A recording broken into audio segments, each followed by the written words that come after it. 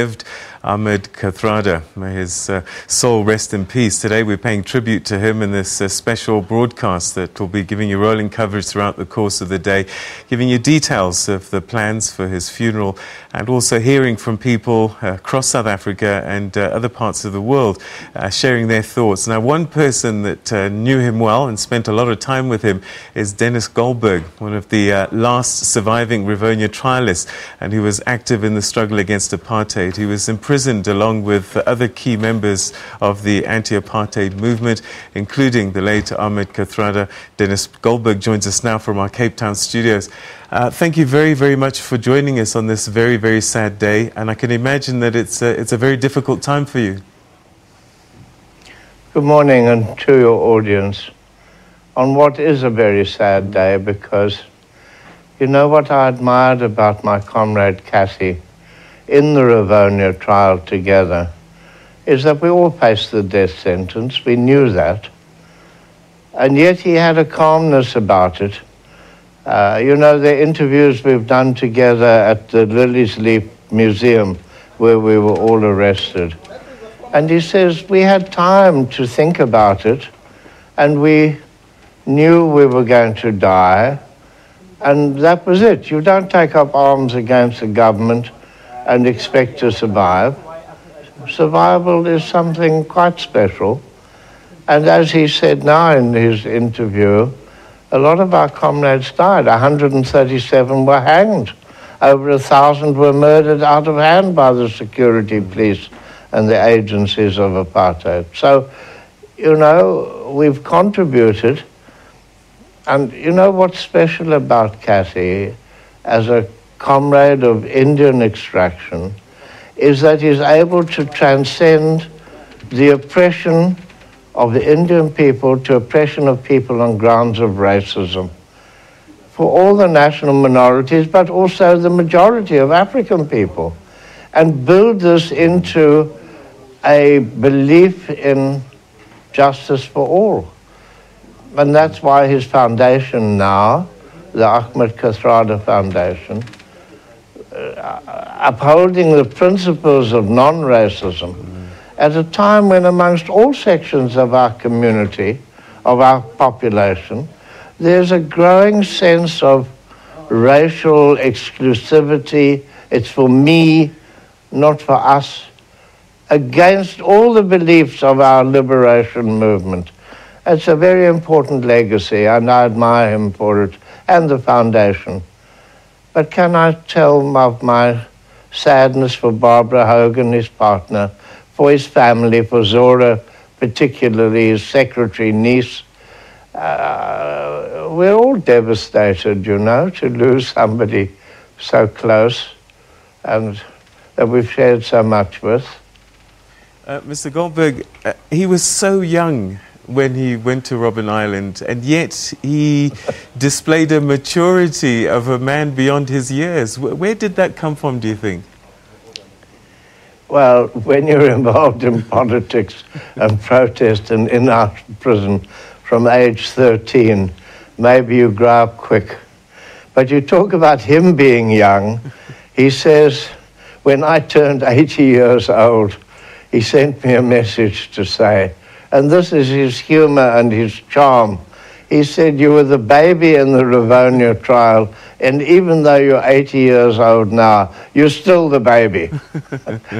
And you have to laugh with him about that, you know.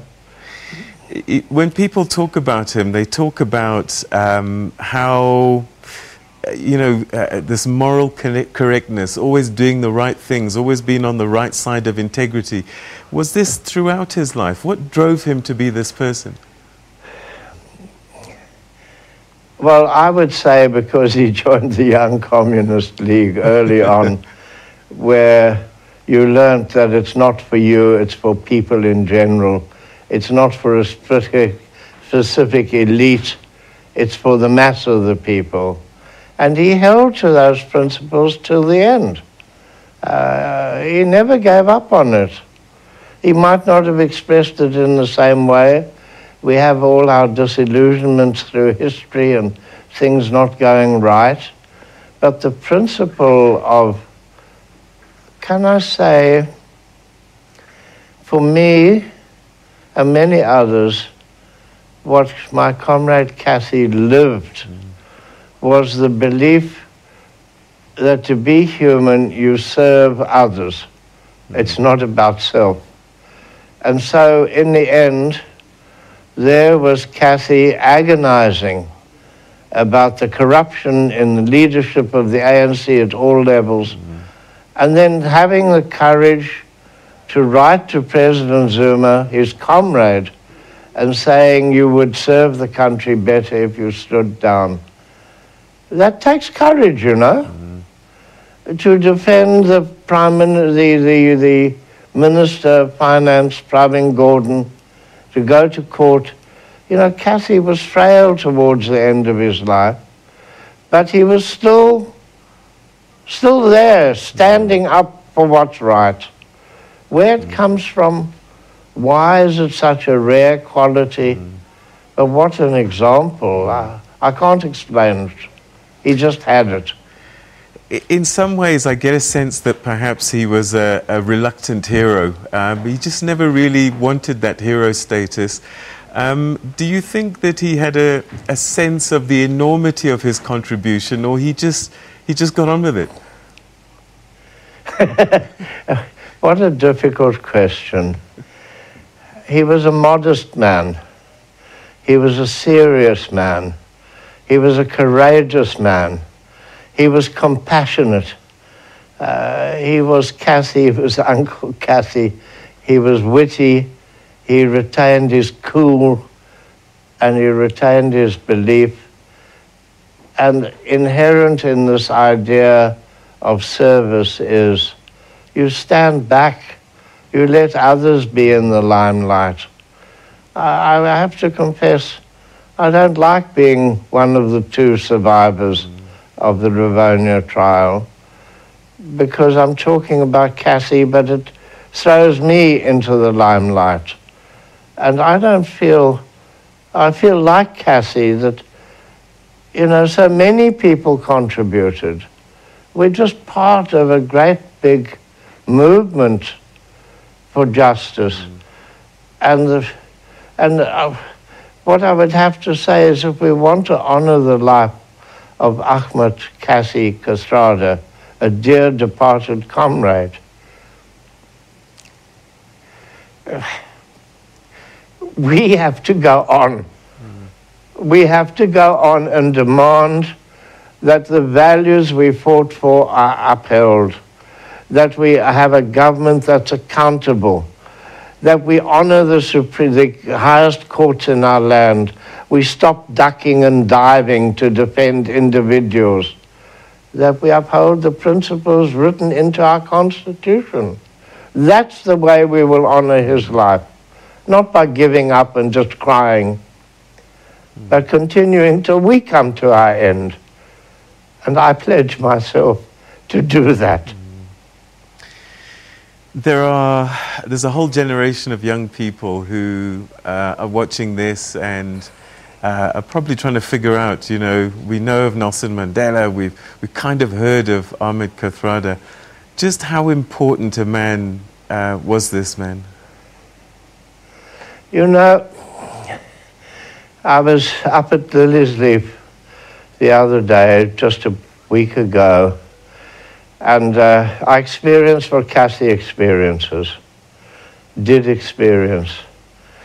A whole new generation of younger, university-educated people, some in government, some in corporations, some in the NGOs, who have to come and speak to Uncle Kathy or Uncle Denis and to assert their belief in our stand against the violations of our Constitution, and they support it. So what's the importance of the life of Ahmed Kathrada is that people see that it's possible to be selfless. It's possible to uphold principle. And I must say, I'm sure for Kathy, as for others of us, you don't do it for the recognition.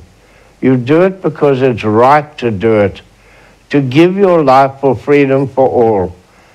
But the recognition is sweet. I just wish I would have been able to see him. I did see him a month ago at a tribute for Nelson Mandela, within a day of the day of Nelson Mandela's release in February. And he was very frail and very weak, and he was profoundly deaf. But in the end, he spoke up, and he spoke in such a strong voice for all the things we stood for, and that Nelson Mandela epitomized. Made famous by Oliver Tambo. And Oliver Tambo led us to freedom as well.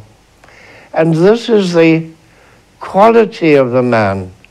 Not well, frail, but with a sense of duty. Duty to all our people. That's the importance of Kathy. We're so sorry for your loss, and in fact I think we'll leave it there for the time being. Thank you so much for sharing those many memories of Mr. Kathrada, and we share your pain. Thank you so much for sharing your thoughts with us this day. Thank you for inviting me on the show. All right. That was struggle stalwart Denis Goldberg, grieving and feeling the pain of a lifelong friend that he shared in the struggle and the years afterwards, sharing some very poignant memories and thoughts. And I think one thing that's coming through is that the struggle continues, and that we should, if we're going to remember him, think about service of others. It's about not concentrating on the I. That was Denis Goldberg.